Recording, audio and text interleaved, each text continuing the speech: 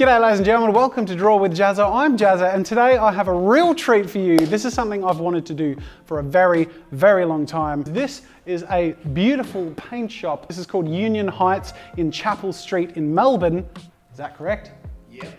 Yep. And as you can see, this beautiful wall of color behind me is what I'm going to take with me over to what's the name of that? I always forget the name of that. Hosier, thank you. Now before we dive into it, those of you who have seen this format before know that this is a VR 180 video, but those of you who don't know, that means that if you're on a phone or any device with gyroscopicry, if that's a word, you can look up and down and around, but the best part about it is if you have an Oculus Go, a Google Daydream, PSVR, you can go into YouTube VR and be here in this space. It's actually really cool, so I recommend you try it out. Anyways, the reason I haven't jumped into this activity before is because I haven't had any guidance and I'm a little bit scared. So I brought a friend along, Ashley, come on over here. This is Ashley, professional street artist. So go check out Ashley's work if you want to see more of his amazing artwork. KIL Productions on Instagram. I'll put the tag on the screen there. Go follow this guy, super talented. I forgot to introduce Frank, by the way. Frank owns Union Heights. If you're interested, obviously, in some awesome paint supplies, it's here in Melbourne, so if you're looking for the paint, come along. What would you recommend for skin tones? Funnily enough, there's a colour called Skin. Hair is sort of like a sandy blonde, I think, don't you? Yeah. You'll also need your outline colour. Yep. Being black, yep. And also white. Two very important things I think we need to touch on. One is nibs. Why does that feel dirty to say? You cans that you've got here have got a high flowing fat cap on them. Yeah. So you won't need anything for the colouring in and the fill part of it. So we just take this off. Is that right? Just pull it off. And you just pop this on. Correct. Okay. Yeah. So we got the green. Which is the line. This is fill. Well, I did say there were two very important things, and I think the next one and the last one is the most important thing, and that is looking the part. I'm gonna have to get some merch. All right. Did you like the spin? That was very fast. Thank you. which lends me more street cred? I might need your help, Frank. This one, I believe you wear it a bit to. Oh, geez, I have a big head. Straight in front. Is Straight it? in front, yeah. It keeps changing. It used to be this. Depends on how young you are. A while back when I was a young lad. I think it generally spins around the older you get. Does it? Yeah. I think we're ready. You're ready. Let's go. You just grab it. All right. Let's go. All right. Hey, you gonna pay for that?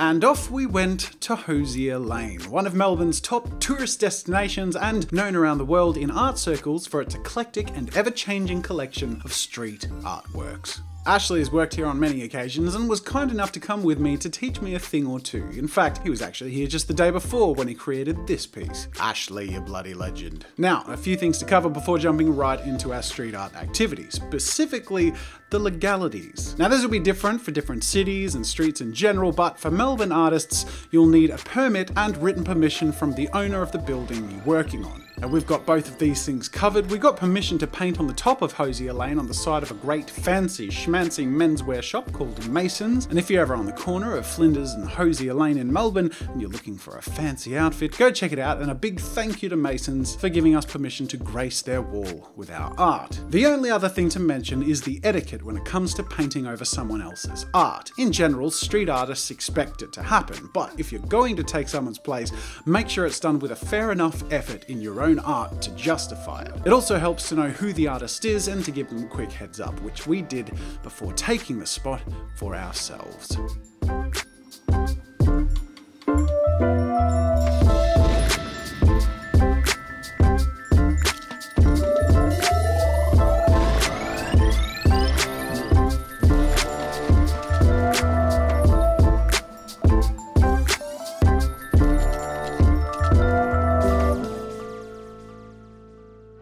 Okay, so we're about ready to get started, and we've actually done some roughing in with crayon. I say we've, mostly Ashley. What are the steps? How do we do this?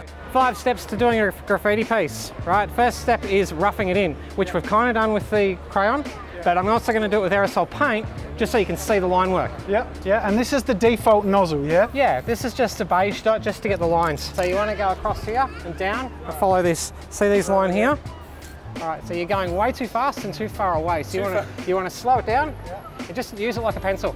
So you're like hugging it. Close, nice and close. All right. That's one of the things a lot of graffiti writers like, is that feeling the flow. Yeah. So this side here, coming out here and cooking around and going right up there to form the top of the A. So does that butt out? Yeah, a little bit. So it's coming down, around, and right up to the top there. All right, this is the big one. Yep, try and stay on. Yeah, nice. Was that good? Yeah, got it. Yes.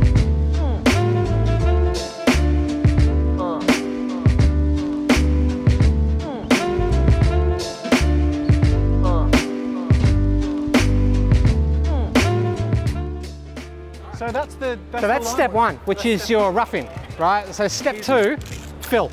You fill the J. Yep. Just going to use the variations of the orange, because we've got like 3 different variations of it. Now, being this acrylic paint, it's got exceptional coverage. You'll notice it's going orange, the light colours going over the black really well. Yep. If you want to have a go at doing the A, grab a different colour. I'd grab that real burnt orange, yeah, that one. While you're doing the A, I'll do the second Z, because that's this colour anyway, right?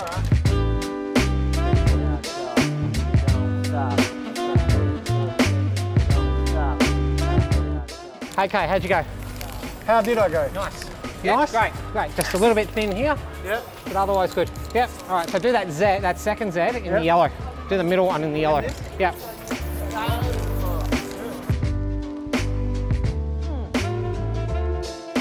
So that's step 2. That's step two. So we've done the outline, we've done the fill. And now we do step 3. Yeah, so step 3 is your background. I like to put a background line on now because it just makes it easier for me to outline it. So in holding it on an angle close to the wall, you get a really cool gradient effect. It's awesome. All right.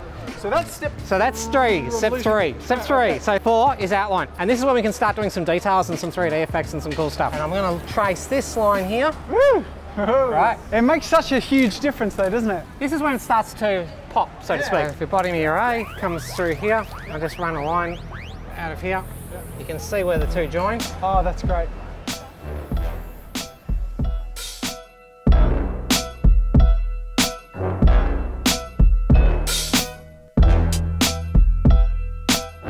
So we're going to do some cool highlight effects.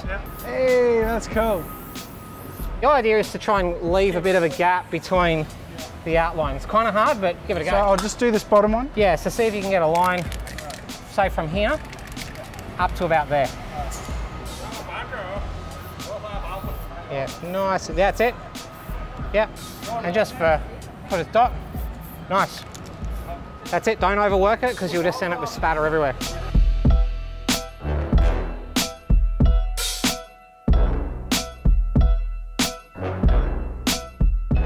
And remember when I said step 5 was highlights and details? Yep. The details would be just a little dusting of white just to give it a bit of brightness. Yep.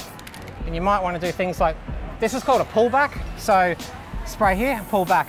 Hey. You get that misted effect. See, I like them on the middle of highlights. Can't do one? So probably right here. Yep. So spray and pull back. That's it. It's really come together, hasn't it? Yeah, it has. And just for a bit of effect, I'll run some of this white on the background. All right, so we're done? We're done. We're done. We're done. We've done the word. Okay, so now I'm a master. Easy, right? Yeah. Let's divide and conquer, right? I'm going to try the character, which you've told me is very hard. Yeah. Characters are harder than words. But it's the same formula, so you're going to outlines, fills. Fill it, outline, and then do your cutbacks and cleanups. Figure it out, it'll be fine. Figure it out. And then you're going to do a piece over there. I'm going to do one here. Let's do it. Thank you for my training. No worries. Hopefully I'm ready to You're graduate. a good student. Really? You are. Oh, thank you. Line straight up. So oh, you're a legend, man. No worries. All right, let's rock it.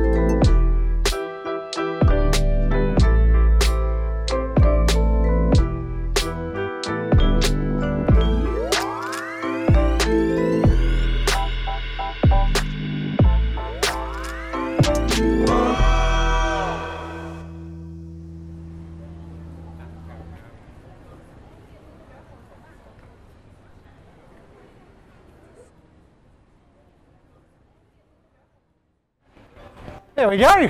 Well done. Well done. That was exhausting. How are you feeling? Hot, bothered. Yeah, well, I can't thank you enough for your help, man. We've both done a word and a character. I had help. So, and are you Berserker, or is that just Berserk, like yeah, that's my tag, so to speak, yeah. Awesome, very cool. Then we got our credit down there, @Hill Productions. Go to Instagram, follow this man, check out his stuff. This wouldn't have been possible without our friend here. Ashley is a talented man with lots of work coming up and awesome stuff for you to go check out. And of course he does commissions. So if you're in Melbourne area and you're interested, go chat to him and see what you can work out together. Thank you so much. Thank you. This has been amazing. Absolute pleasure. You're a friggin' legend, dude. No worries at all. I learned so much. This is addictive. I want to do more. Like you really zone out and just get into it. Make sure to like this video, guys, if you enjoyed it. Unsubscribe to Joy with Jazz for more fun with art and creativity. Something different every week, and I've never done this before. Might do it again, and next week we might do something I've never done before as well. Most likely, probably. Thanks for watching. Thanks for having me, and until next time, we'll see you later. No worries. We're just cuddling a lot. Let's just cuddle. It's the paint fumes.